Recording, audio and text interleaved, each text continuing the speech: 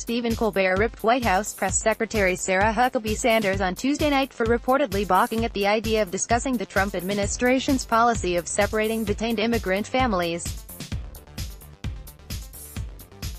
A source told CNN on Monday that Huckabee Sanders did not want to do the White House press briefing, which was delayed for hours.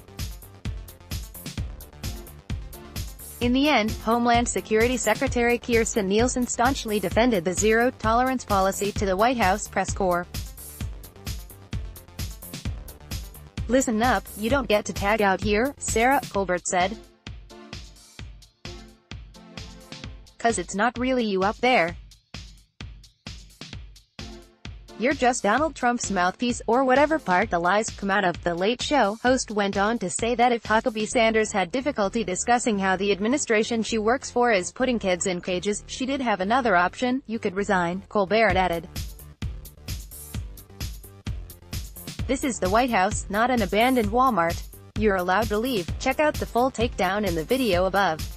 Download photo gallery. Immigrant families at the U.S.-Mexico border.